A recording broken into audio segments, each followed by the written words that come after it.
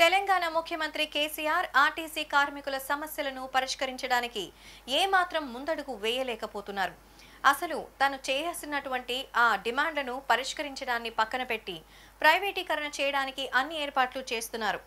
మరి ఆయన 3 రోజులు గడువిచ్చారు.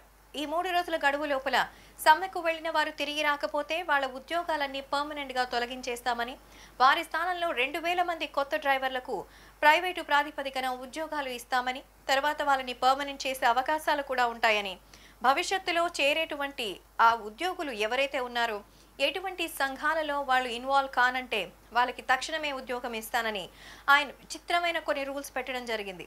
దీంతో కేసీఆర్ ఇలాంటి నిర్ణయాలు తీసుకోవడంతో ఓ పక్క ఆర్టీసీ కార్మికులు తమ మరింత ఉగ్రరూపం దాల్చే ప్రయత్నం చేస్తున్నారు. అలాగే వాళ్ళకి అసలు ఏం కావాలి, వారు కోరుకున్నదేంటి, ఈ విషయంపై సామాన్య ప్రజలకు కొంచెం కన్ఫ్యూజన్ ఉంది. అంతేకాదు చాలా మంది సినీ సెలబ్రిటీలు కూడా దీని గురించి ప్రస్తుతం ఆరా తీస్తున్నారు. ఎందుకంటే హైదరాబాద్ తెలంగాణలో భాగమైంది, తారలందరూ అక్కడే ఉంటారు. అక్కడ ప్రజలు పడే ఇబ్బందులు వాళ్ళకి తెలుస్తూ ఉంటాయి. కనుక తెలంగాణ ఆర్టీసీ సమ్మె గురించి ఇప్పుడు యంగ్ టైగర్ NTR కూడా తెలుసుకోబోతున్నారు. నేరుగా ఆర్టీసీ కార్మికులు సమ్మె చేస్తున్న ప్రాంతానికి వెళ్లి వాళ్ళని పలకరించబోతున్నారు. అసలు వాళ్ళ డిమాండ్స్ ఏంటి, అవి ఎంతవరకు నెరవేరగలవు అంటూ ఆర్టీసీ జేఏసీ కార్మికులను సంప్రదించి వాళ్ల కోసం ఒక ప్రతిపాదనను తీసుకెళ్లబోతున్నట్టుగా తెలుస్తోంది. ఖచ్చితంగా వాళ్ళు చెప్పిన వాటిలో NTR ఏవైనా మార్పులు చేర్పులు తీసి గవర్నమెంట్ సైడ్ ఆయన ఏవైనా రికమెండ్ చేస్తారా అన్నది తెలియాల్సింది.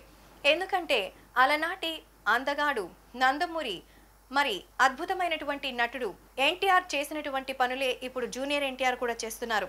పేద కార్మికులకు ఆయన ఎప్పుడు బాసటగా నిలిచేవారు, తమ్ముళ్ళు అంటూ ఆప్యాయంగా పలకరించేవారు.